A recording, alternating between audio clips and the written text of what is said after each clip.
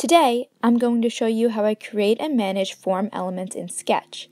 In this video, I'll show you how I create different states of one form element and how I complete overrides in the inspector panel.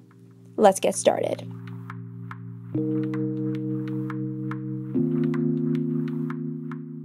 If you're new to Sketch and haven't used it much before, I recommend watching an intro video first. This video is a little bit more complex, so I recommend watching an introductory video into Sketch before diving into this one. So getting started with this project, I am creating an application's onboarding flow. So the first screen right here shows the landing page of the application, and here is the account creation page. In this application, first there will be a landing page which has the logo and some information about the app, and then the user would begin with creating an account. So on this account creation page, I've already kind of started to lay out the fundamentals. So there'll be some kind of header here, a back button, and then certain fields that the user would have to fill out, including their name, email, and a password. Right now, these form fields are very basic and they're only showing one state, which is the filled in state. But there are several other conditions we have to design for. Currently, I have each form field as its own separate element. So the name field, the email field, and the password field are all separate fields and all separate layers in the panel on the side. What I want to do is help create consistency within this application, and the best way to do it is through making symbols. So this is an element that I'm repeating throughout, so I would want to create it into a symbol so that way I know it's the same kind of styling throughout the whole application. So what I'm going to do is that I'm going to take the line, the filled in information, and the label of it, put it in a group by holding Command G, and then Command R for renaming the group, and I'm going to call this form. Then I'm going to make it into a symbol. So I'm going to create a symbol and I'll just call it form for now. And as you can see, when I turned it into a form, now I have the ability to complete overrides. So I can replace the word John with johnemail.com, for instance, and it would change the information here. So once something becomes a symbol, then I can complete overrides for it. But the default value for this is John because that's what I had originally, so I can delete it and click enter, and then it would return back to John. So to help with consistency throughout the application, I'm actually going to delete these other fields and just duplicate the symbol throughout. So I'm using the same element throughout. And here I'm going to rename this email and fill in the credentials. So with this application, we have to create the different states of the form fields because there's not only ever going to be this one form field state. We can't just give this off to development and assume they would know what the other states should look like unless we provide it for them. So we need to create all of the other states. We need an empty state and an error state. I'm going to click into the symbol. So now I'm going to duplicate the symbol by holding down Option and dragging, and then renaming this one inactive, as in the inactive state of the form. So before the user even clicks on it, what should it look like?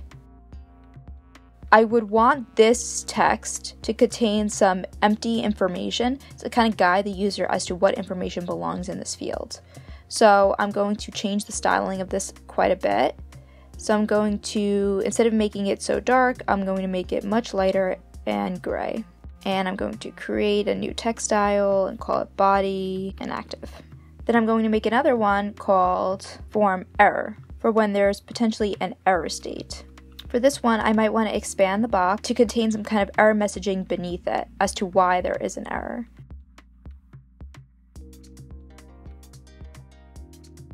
So now I go back to my original page. Here is the same initial setup.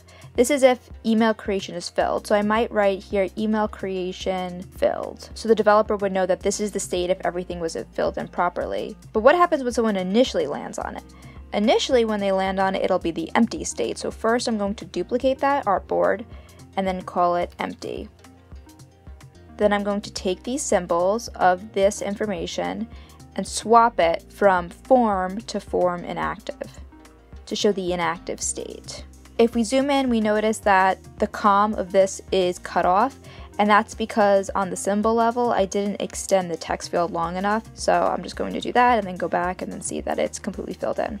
In addition, if the information on this page is not filled out, that means that this button would not be active. So I'm going to take this button and reduce the color of it quite a bit so that way it indicates that it's in the inactive state. So now we have the inactive state of the form, the active state of the form, and now we're going to show an error state. So here I'm going to write account creation error.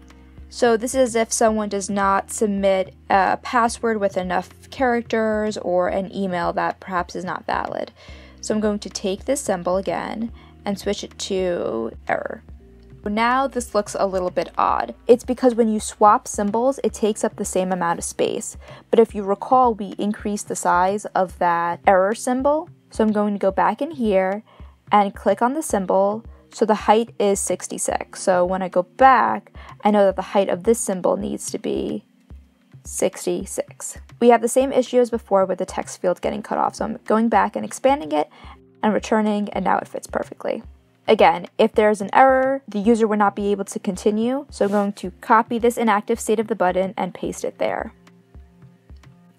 So now we have a complete way to show the different states of the forms for development. If I go back to the symbols page, I see I have all the forms here, so I can clearly swap out of them or switch them if necessary.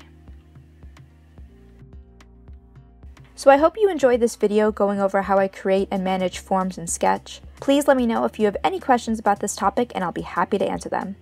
Thanks for watching!